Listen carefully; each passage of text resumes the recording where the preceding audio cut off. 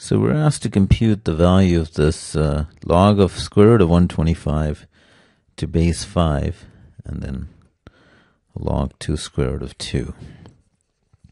So square root can be written as half. And so we have an exponent at half. And this is equivalent to log 5 125. The half comes in front, and same here. Log 2 of 2 is 1.